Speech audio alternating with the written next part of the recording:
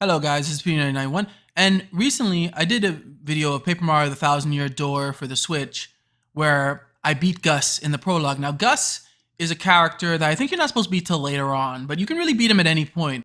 Now in that video, what I did was I beat Gus, but I took advantage of what's known as Superguarding, which is where you don't take any damage and in most cases you do damage back to the foe, right? But for those of you who aren't that good at Superguarding, I'm not that good at it myself, in all honesty. At least not like, people like Bringle and whatnot.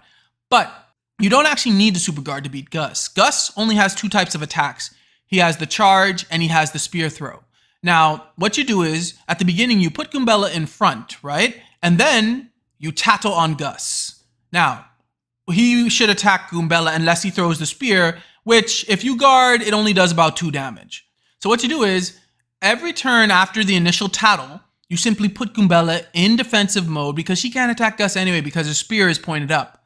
So, you keep putting Goombella in defensive mode and keep guarding, doing regular guard, which means that Gus should only hurt her about 1 each turn. Meanwhile, attack with Mario's hammer, which should do 2 each turn, meaning that you only need about 10 turns before you defeat Gus. Goombella should be able to last a total of 9 turns, and that's if Gus attacks her each time. Which means that even if she faints, you should still be able to defeat Gus. And afterwards, at this point in the game, you should get about 22 star points for defeating him, which is a lot at this point in the game.